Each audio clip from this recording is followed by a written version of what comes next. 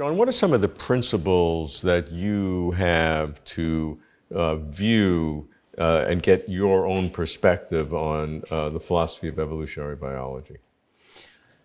Okay, so I might start by mentioning a principle that is central to much of my work, which is pluralism of various kinds. In this case, I think where the pluralism leads me is to be very skeptical of too much generalization about how the evolutionary process works. So, for example, I think that the evolution so one way of saying this is which will tie perhaps to my next point, is evolution evolves.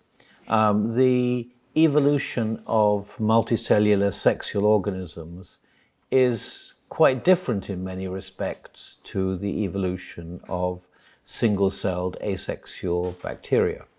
And this leads us to different kinds of species. In the one case with species, I'm inclined to think of something that actually evolved with sexual organisms. This is not an entirely new view. I think Ernst Mayr probably thought this, the great 20th century evolutionary biologist. He just didn't care much for asexual organisms. So that's when I think we should be open to a good deal of diversity in the evolutionary process.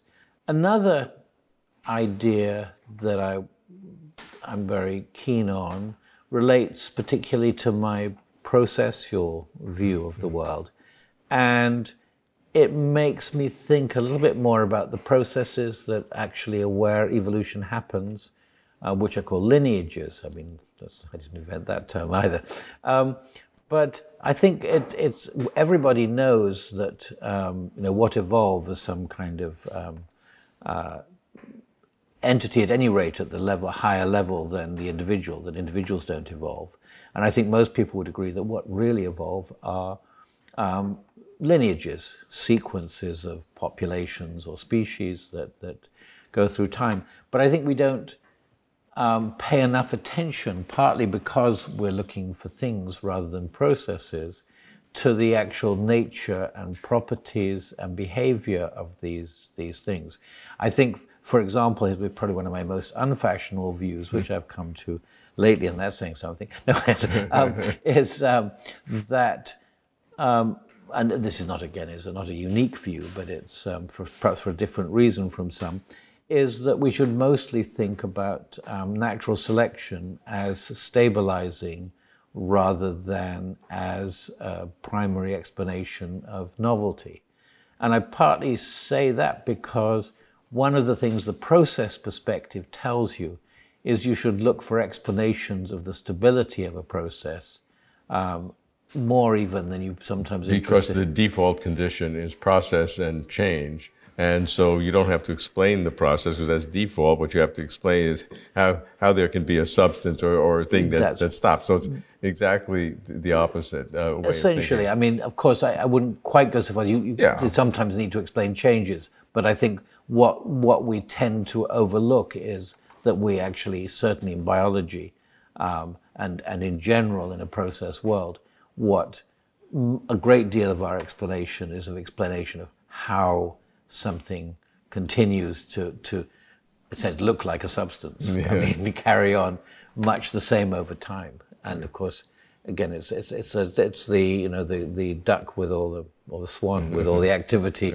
under the surface glides along, but it takes a lot to keep it there. Yeah, and so the evolutionary question shifts a little bit from explaining how one thing or a substance changes to another, to why the change process, the process itself, stabilizes at certain points. Yeah. Well, yeah, indeed. I mean, it's the lineage, after all, has survived for several billion years up to us. So something has kept this process going. Mm-hmm. It has, along the way, responded to changing environments, developed new capacities. even develop new ways of evolving. As people now talk about evolving evolvability, that we have new forms of evolvability, which we need because we don't have nearly the selection we had when we were, like fish producing 1 million eggs a year, but we're doing it in a different way. And we have new processes like cultural evolution, which obviously only comes when we're sufficiently complex to have culture. And this is a new dimension of evolvability that we've acquired relatively recently. So if you take the two together, a pluralistic metaphysics of the evolutionary process and focusing on process as opposed and needing stability as opposed to having stability and needing to explain change, what would be the implications of that for evolutionary biology?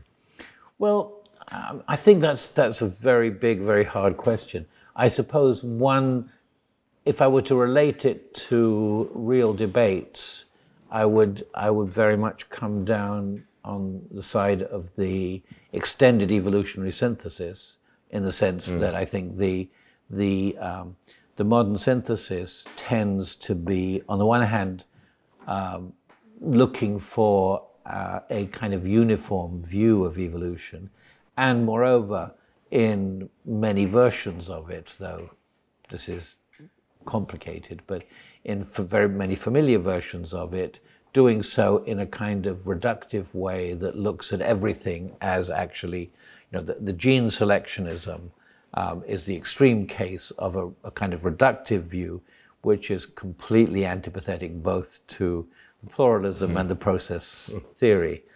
So I think that the extended and extending view that is always looking to create a more nuanced and diverse and perhaps sometimes complex picture is the way both of these philosophical tendencies should push us.